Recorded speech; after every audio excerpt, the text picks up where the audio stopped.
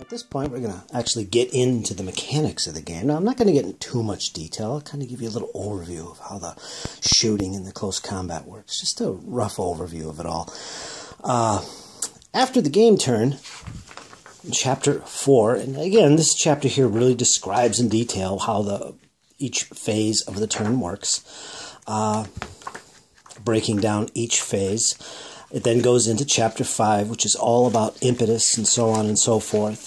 The command phase, how it's done, the basics of it. And then it goes into how you activate platoons and combat groups. And basically, when you do activate them, there's like 5, I believe, different orders you can give them, which last the entire combat phase for your side. And it's basically things like they can do fire, they can do a tactical move, they could do a tactical move and fire, they could also do a tactical move and recon or fall back. There's also a rapid advance, which is kind of like moving double time if you're playing other games. There's a rally order, there's a withdraw where you pull your troops back.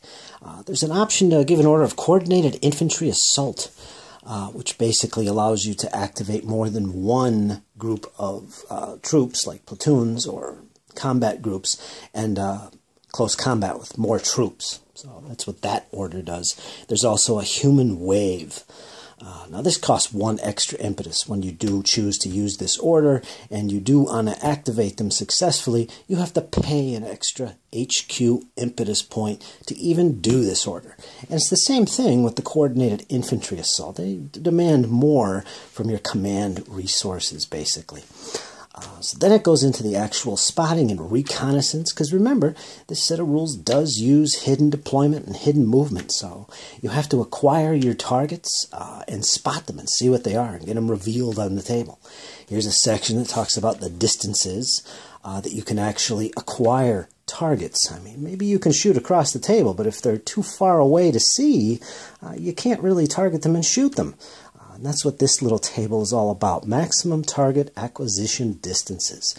For instance, you'd look up the spotter type, infantry, AFV, or gun, and the target is infantry or small guns. If they're in cover, it's 18 inches. If they're in the open, it's 24. If the target is an AFV, gun, or vehicle, it's 36 inches if the target is in cover, 48 if it's in the open. So this is the distances you can acquire them, which means that's how far away you can shoot a target of that type. And it goes into more detail about that. And there's reconnaissance, of course, where you can recon areas which you suspect enemy to be located. And then it goes into movement. And I believe after that it talks about terrain, movement effects of terrain, and cover, it defines it, and so on and so forth. And then I believe it goes into shooting in Chapter 10. You got your direct fire. Let's see here. It talks about arcs of fire, the range, describes the different weapon types that each base or stand of troops represents, like rifle sections. You got assault rifle sections, submachine gun sections, light machine gun sections, medium machine gun sections, light mortars, anti-tank rifle sections, anti-tank sections, tank hunter sections, flamethrowers, and then it goes into armored fighting vehicle weapons and their guns, and so on and so forth. Plenty of detail for any World War II grognard here. Let's see what else we got in this book. Now, at this point, there is an option for low ammo. If you roll bad enough, you can end up having your powerful guns, anyway, being marked as low ammo, or even out of ammo. That's a fun little add to the game. I like that. At this point, I think we're going to talk about the actual mechanics of fire. Just real quick, basically how firing with your tanks and your infantry works. Basically, without getting into too much detail, as I said before, this is a simple system of you roll 2d6 and you're after a target number. Now, your roll will be modified by various circumstances and the quality and training of your troops and the weapon systems involved. So there's some modifiers. And typically, to hit, you need to score at least a 6. Now, the better you roll, the more effective your shot will be. And see, what you do is that once you acquire a hit, which again is 6+, you take that result, the final result of the modified die roll, and you consult a table, which basically is the the type of morale check your target will have to take. Now, it doesn't matter if the target is a tank or if it's infantry or whatever. It still takes an effect that's basically a check on a morale table. And he'll make a roll on that to see what actually happens. It could be they break and they're removed from the table. They could be suppressed and they can't shoot in the next turn, or they can't move except to pull back. Or it could be a lot of different results. In the case of vehicles, they could also be damaged through this roll, in which case they'll be penalized when they try and shoot because they're marked as damaged. Normally, a tank is taken out of the game and considered destroyed when it takes 2 damage hits results. That's basically how the shooting system and mechanics work, and it's kind of similar with close assault as well, close combat. There is some differences, though, like, for instance, when you're shooting anti-tank weapons, like, say, I'm using a bazooka against a tank, or say a Sherman is firing on a Panzer IV, anti-tank fire. You basically roll your 2d6, modify it, and so on, just as normal. However, there's one additional step before you go to that results table, which causes a morale check on the target. And what it is with your result, after it's modified, add the armor penetration of your weapon. Like, for instance, maybe it's 4, maybe it's 5. You add that to your result. Now, deduct from that the armor of the target. Like, say it's the front armor of a Sherman, which is 4. You deduct 4 from that total. The higher, the better. The more likely you are to take that enemy tank out or force, harsh results on it when it makes its test. That's how that works. So there's an additional step there where you take into account the armor penetration of the weapon system that hit and the armor of the target based on the side that's hit. For instance, it could be its side armor or it could be its front. That's how that works. Off-board artillery and onboard artillery as well. This game system caters to both. So if you have lots of artillery models from Flames of War, you can use them. Put them on the table, and they work the same similar way. With that, it's basically you observe a target, usually with an observer or a command headquarters section. Spot a target. You roll for availability of the artillery, if the battery's guns are available. If they are, you roll again to see how accurate your shot is, which can result in anything from, it's a complete miss and does nothing, it deviates and hits your own troops, or it's spot on and just does a devastating fire for effect. Once it is got targets under it, you take the template and you check it out. If there's any targets under it, you're going to roll again on the fire for effect. And this is basically where you take into account a 2d6 roll.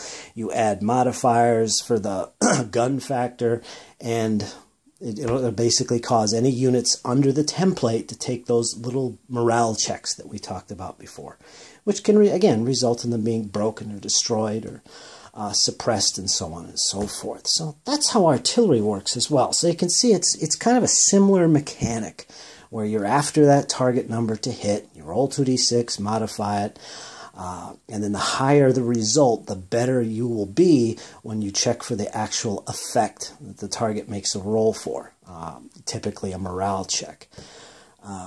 And that's basically how it works. And like I said, it's similar with close assaults. So yeah, that's the basic mechanics of combat. Chapter 17 talks about smoke screens. Oops, sorry about that. So we do have smoke covered in these rules, as well as air attacks, which are very abstracted. They come onto the table and similar results as off-board artillery. So you can have these playing a role in your battles as well, if you've got lots of airplanes.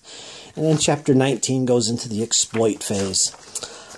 And so on and so forth. And that's about it. There's the rallying phase, how it works, explanation of the breakpoint in Chapter 21.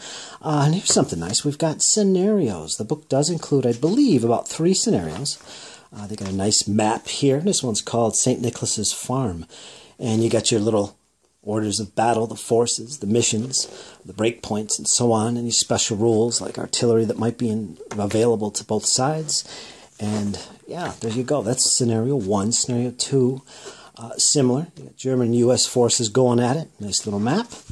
And finally, a Stalingrad scenario, 1942. Same little situation. So you do get scenarios with this game.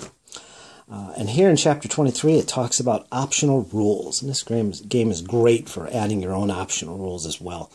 But everything from dummy positions like tanks with fake barrels and things like that, representing early war Russian commissars. Let's see.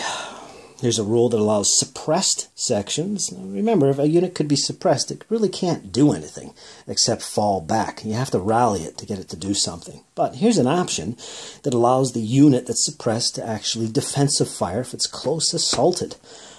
So that gives them a little bit of protection for themselves. Russian opening bombardments. Special rules for artillery for the British and U.S. Naval gunfire support. That's nice. River crossings, boats, demolition charges. Now, here's a section here, Chapter 24, that I really appreciate with any set of rules, and it's designer notes. This is something I really look for in any set of rules. It's when an author of a set of rules puts designer notes in his rules, it really helps you to understand some of the ideas behind the rules. And I should add that throughout this rule book, there are sections where the author takes the time to actually explain the reasoning behind some of the rules. Like, for instance, here, the spotting rationale. Here's the author's notes regarding spotting in the rules, and it's an extensive little section, which gives you a reason why he is doing the rules the way he's doing them. This kind of stuff I really enjoy and appreciate from an author in a set of rules. So kudos for that. That's a nice touch. And finally, after the designer notes, we get into setting up a game. This is all about points. If you want to use a point system in Army List, you can do that. It's a very simple point system, not complex. Basically, your unit types have a basic point value, and that's it. Sometimes there's a modifier, like for troop grading. And that's about it. And it gives you suggestions for the size of battles and how many points to apply, and the table size for each one. As well as some notes here to represent attackers and defenders, like if one side is the defender, he should have like 25% less troops, and so on and so forth. Little things like that. So here you are. Perfect little section. Then it's got point costs for your basic unit types. This first section of the Army lists. Basically basic types of units that are typical. In this case, for German infantry, it gives you the options that you can take for each thing here. We got infantry platoon, regulars. Gives you their point value, 95 points. And it tells you what it's made up of. Down here, you can add various things like support weapons and things to it. So you can build your armies based on these alone. And then it does the same thing with the British. As you can see, the Russians. It's got the United States, of course. And those are the main forces involved there. Then it goes into the equipment tables, talks about the different vehicles, and PaK-40s, and all this stuff, all their stats in the game. Like, for instance, we got a Tiger 1. Its gun type is 88 millimeter. Its armor is rated as B. Its speed is S, which stands for small. That's not right. Can't remember what that stands for. Is that slow? That's what it is. Sorry. S is for slow. M is for medium speed. Let's see what else we have here for this. We have the year it was brought in, which is 42, and its cost, 200 points. That's a pretty pricey tank, as you'd expect. British, Russians, United States. Then it's got equipment for the Poland, France, Italy, and Japan. Little tag on at the back. Now here, we've got an even more useful section. Now, this is close to the end of the book, and this is your tables of organization, 44 to 45. This actually gives you orders of battle, the basic orders of battle, and the notes for each one are extremely useful. For example, the German battalion-sized formations. You got Grenadier battalions, Fusilier battalions, motorized Panzer Grenadier battalions, Volksgrenadier battalions, Fallschirmjäger battalions. It basically tells you how they're organized, how many companies, what was in each company, what the support units were, and so on and so forth. And plenty of notes which add historical elements to the organization here. Like it might mention specific divisions. Like for instance here it mentions the 21st Panzer Division in Normandy had 2 armored Panzer Grenadier battalions, but the majority only had a single armored Panzer Grenadier battalion. Little notes like this. So these are basically for you to make your own scenarios and your own army lists. And there are some suggestions if you want to use this. I believe it says, for instance, pick a battalion, and you have to take at least 2 companies from this battalion. And a 3rd company can be taken from any other battalion on your side. I think that's the basics if you want to use a point system with these tables of organization. I believe that's described right here. And that's basically how that works. And it covers all these German forces. Goes into the British, of course. You got parachute battalions. Quite a few British. And then it goes into the Soviets, the Russians. Obviously, they're in the red.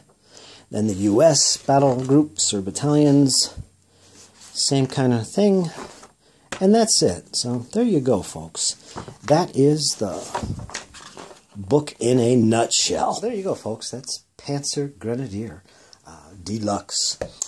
As far as what I think about it, my final thoughts, whether or not you should make the expense on buying this set of rules. And by the way, this set of rules is available. You can get it here in the United States on Military Matters. I believe it's anywhere from $50 to $60. And it's kind of steep in price. You are getting a high-quality product here, though, like I pointed out earlier.